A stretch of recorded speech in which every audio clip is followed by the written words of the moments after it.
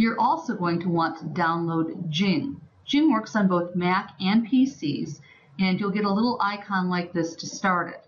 Once it's started, it sits up in the top of your screen and allows you to take screenshots, either capturing video, and it will capture the video that I'm recording now. So what I'm recording will be recorded in both places for my video and for this. And you can test it.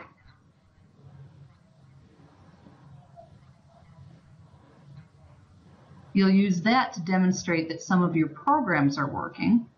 The other way that you can use it, and you're going to use this for doing documentation, is to take a picture of the screen.